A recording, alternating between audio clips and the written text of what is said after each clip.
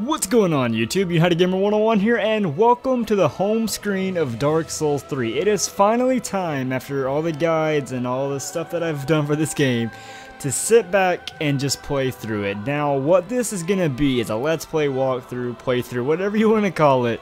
But I'm just going to be playing through the game. I am not sure if it's going to be 100%. I will be getting all the SS shards, undead bone shards, and doing NPCs and stuff. But to get every single item in the game, I don't know. I'd rather just play through it. So I'm not sure, but if a lot of people really want it, then I will do it. And if you are going to enjoy this series and are excited to do this, be sure to give the video a thumbs up. It helps the video a ton. And before we get started, one last thing. I want everyone out there to ask questions if you need it. I have had so many questions over the 50 guides that I have done, and I can't keep up with them anymore. I can't just keep reading the emails and stuff, so it's really hard. So if you have any questions, there's no stupid questions really. I mean, I've had questions on how to attune spells, how to equip weapons, and then I've had more complicated ones about the NPCs and stuff. So I'll do my best to answer all of those. That's what I really want this to be about for beginners and for advanced players, so we can just enjoy the game together, because Dark Souls 3 is phenomenal. This is an amazing game. I have beat it like 5 times. These are just some of the characters that I've done. All these are for guides. That's the build I just did right now. I love this game, and I can't wait to play through it again with you guys. But without further ado, let's go ahead and go on a journey in Dark Souls 3. Yes, indeed. It is called Lothric,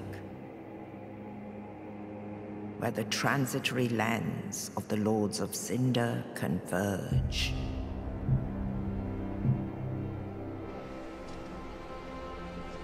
In venturing north,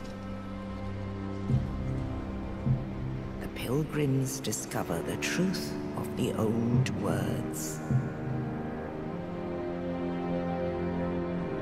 The fire fades, and the lords go without thrones.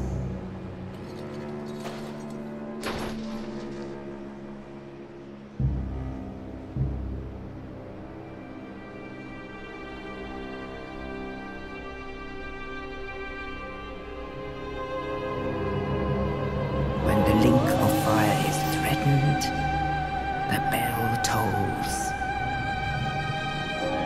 unearthing the old lords of Cinder from their graves.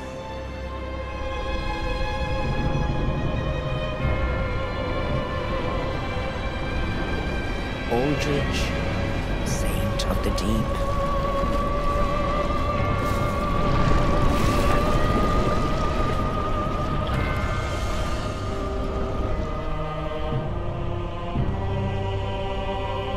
Farron's undead legion, the Abyss Watchers.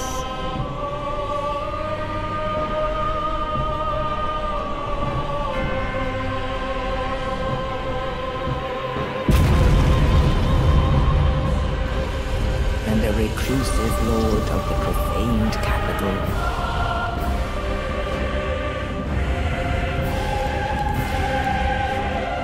Yom the Giant.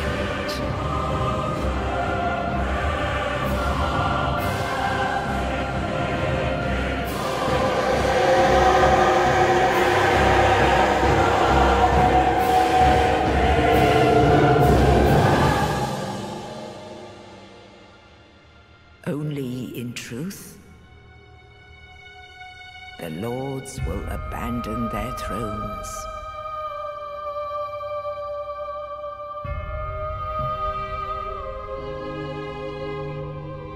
And the unkindled will rise.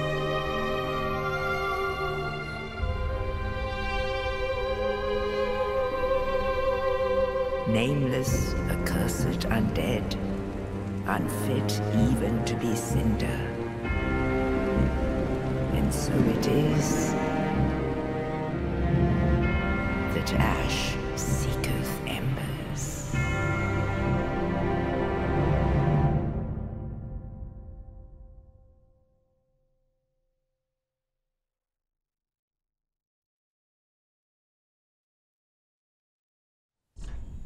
Alright, so if you have, I don't even know if I'm going to put this in the title or not. I am going to be doing a pure strength build, at least for now, I think so. I'll go ahead and name it United Gamer 101. The reason because is honestly to me, if you're a beginner, and this is not how the past games have been at all, honestly, intelligence or, you know, any kind of miracle type thing build was always the easiest in the past Souls, but they changed that in Dark Souls 3. This game is so much easier as a strength build, like, it blows my mind, or even dex, like, if, I mean, you can use spells to buff and stuff, but if you do a pure intelligence build, like just sorceries, you're asking for a rough time, so I am definitely not going to do that with that. Honestly, with your burial gift, I recommend the fire gem. You can get this to get the little extra souls, the rest, I mean, maybe a rusted gold coin. But I mean, you can buy the life ring later on from the handmaid, so I would say the fire gem. Now I have a default, and it's not really what I look like, but it's the only one that looks decent, and yeah, you know, my dream body type thing. But for a pure strength build, there's two possible things you can do. Now I get this asked all the time, and I know they have to be new to Dark Souls, at least most of them, and they ask, what class did I start with? The class is not like other RPGs as much. It's not, I mean, it does have to do with your ultimate build. If you're going for a nice PvP build, it does, because you want your luck low unless you're doing a luck build. That's your number one thing. So obviously I recommend the Knight. Pyromancer I only recommend if you're doing just, you know, Pyromancy or a Hex build, which I haven't seen any Hex builds, because if you're doing a Faith build, you don't want your intelligence up at 14 at your base start. You don't, because that's wasted stats. The thing you want to avoid in your starting class is your wasted stats. So I would only recommend this if you're doing a Hex build. If you are doing an intelligence build or something, obviously, you know, you can start with a cleric and stuff. I really still wouldn't, just because the luck's at 13. When in doubt, I would recommend starting with a Knight. That's the best thing to me. I have heard the Warrior is the best to start for a strength build, but I don't know why. I heard it doesn't, you don't waste as many stats, I guess, because the 12 dexterity. These are the two easiest ones to start off with, too, if you're a beginner. Honestly, I think these are the two best. I'm not sure why I've heard that this one's that much better. I'm going to do the Knight, just because I'm comfortable with it, and it's an easy basic build, so I recommend starting with that. If you want a hard time, I recommend the Thief, because all he has is a little dagger. Good for a luck build, but it's really difficult to do that. But it's looking like we are pretty set to go. We'll finalize characterization.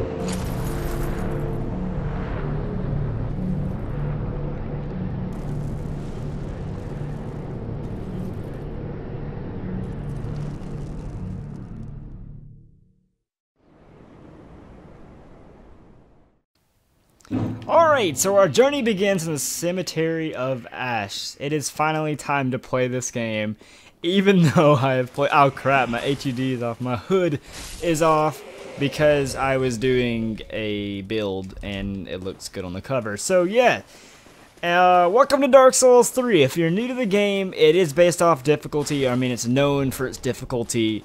But the thing about Dark Souls you gotta realize is once you get it down, the combat system and stuff, the game's not that hard. This game was not hard for me. It really was. Besides the Nameless King, gosh, he was brutal for me. Other than him and Aldrich, I really didn't have a hard time. The Dancer was pretty easy. Pontiff was easy. I think I only died to 4 bosses on my first playthrough. The Nameless King I didn't even do on my first playthrough because it was in Japanese and I didn't even know how to get there. But over here, I'm going to show this off. I'm not going to do it right now, and I'll explain why. You have one of the little Titanite demon things. I don't even know their official name. I'm just pretty sure in Dark Souls 1 they were called Titanite demons, so we're going to go with that. If you kill it, it's going to give you a good bit of souls in the beginning, so that is good to have, and you might as well go ahead and take it on just to get the souls, because even if you die right now, you're not alive, you're not anything, so it's not a big deal. But you're going to get a Titanite skill, which is not even useful for you right now, because you use those to upgrade boss weapons that you're going to get much later in the game. Well, not really much later, but later on. So you don't need to do it. You can come back to it later.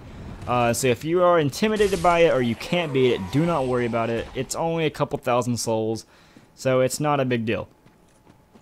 I'm not going to do it right now, mainly because, like, I don't need it, because he only gives me a Titanite skill, and I just don't want to die right now.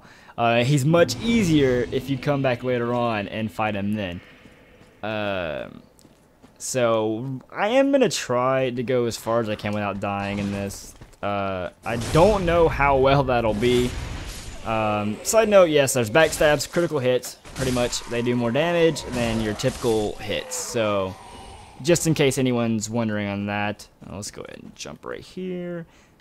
If there is an item, I will get it, just so you know. Titanite shards. Upgrade your weapon. I'm not going to do this in every episode, by the way, guys. I'm not going to, because I know a lot of you guys aren't beginners. Just in case there are some beginners, I never realized how many people would be beginners in Dark Souls 3. Like, some of the questions that I got and some of my guides are, like, insane. I said I didn't want to die and I already died. Can we just not count that, please? That doesn't count. I wasn't even paying attention. I just walked off the edge. Oh my god. Okay, so welcome to Dark Souls 3. I already messed up my no death run. Well, I am not counting that. I don't care about, yeah, I'm sorry. I'm not counting that. I was just talking about people asking random questions and I just walked off the edge. I don't even know why I did that. But yeah, so a lot of guys have asked me some questions like, just how do you equip weapons and stuff? And I'm like, holy crap. What was I even like? Hold on, what's it? I can't even think. Yeah, it's just like that. Okay, I don't even want to do that. I was seeing what its special was. But I was just shocked about how many new people there were to this. But this is Gundyr. Easy first boss. Or I say that, watch me die now. Once you pull the sword, you just want to start hacking at him. You can get a good bit of hits in him before he even grabs his sword. But the thing is about him, he can pack a good punch. I want to see, because you can parry him. I want to see if I can land one. Pretty easy to dodge. I swear I did that right on time. Come here, Gundyr. Oh, that's good. That was stupid. That was stupid. I thought he was going to do a stab attack. There we go. So yeah, you can parry him. I should have got that first one. That was stupid. I don't even know how I didn't. Good bit of damage. You don't have to. I mean, it's really not probably worth trying to do for the Estus Flask. Because I wasted an Estus Flask by having to do that. Once he transforms, I recommend just go ahead and start wheeling on him, just because you can get a good bit of damage in and roll out. Go ahead and wait till he jumps. Just so you guys know, I don't use a shield often in this game. I don't, because I just don't see I don't see the need to. I trust my rolls way more than I trust my shield. So yeah, we're not gonna really worry about using a shield too often. So I probably wouldn't even really take a hit, to be honest, in that fight if I wouldn't have tried to parry. I just wanted to prove that you could parry him. I am not the best parrier in the world. I am very impatient in gaming, so I tend to overdo it sometimes and just use it way too early. I'm terrible at it. I don't know.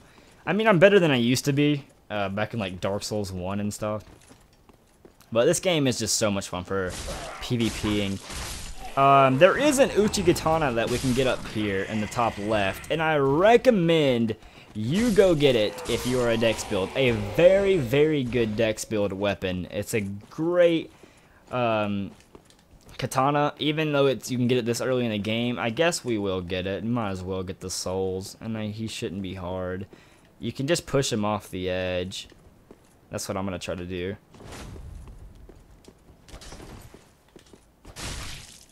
As you can tell, I don't do a lot of damage, so I'm just going to go for backstabs. If he starts kicking my butt, I'm going to walk away.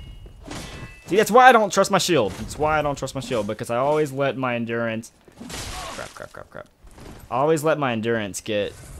can't even think. Oh, crap.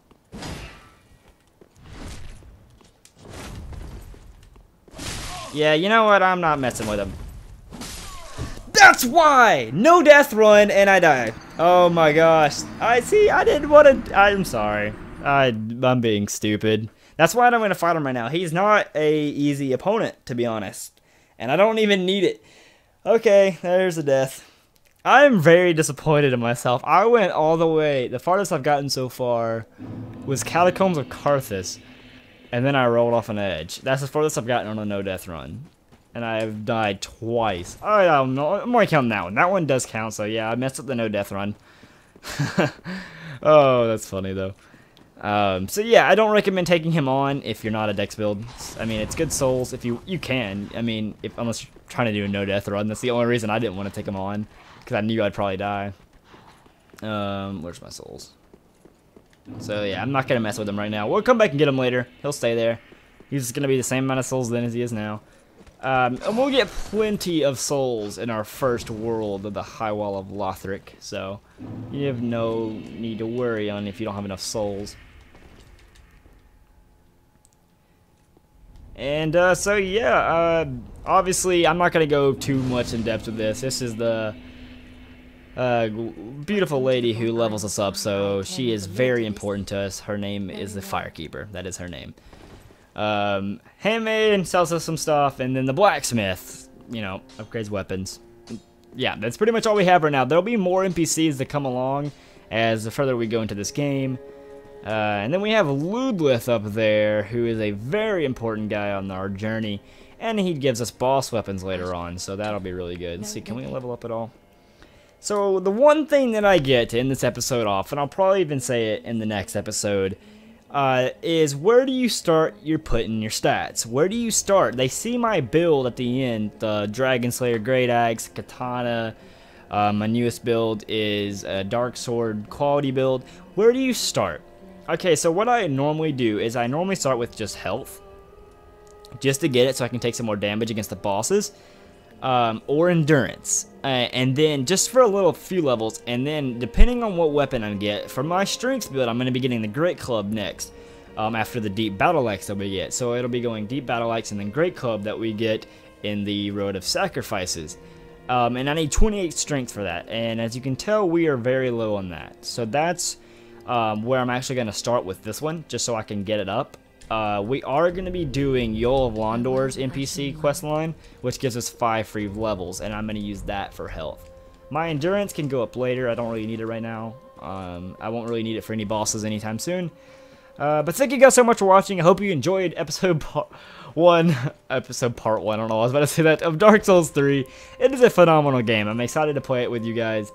I'm sorry I already messed up our no-death run. Gets the Katana guy and walking off the edge. I kind of lost hope after I walked off the edge. I kind of lost a little bit of my soul for that. But thank you guys so much for watching. If you did enjoy, be sure to give the video a thumbs up and make sure you ask your questions in the comment section below. I'll try to answer all of you guys. I really will. It's just really difficult because some people will be asking questions like 2 months after this video's been out, and those are the ones that are hard to answer because the game's been out for a while. But thank you for watching, and stay tuned for the next episode. And as always, guys, this is not just a channel, it is a family, and I'll see you guys in the next episode.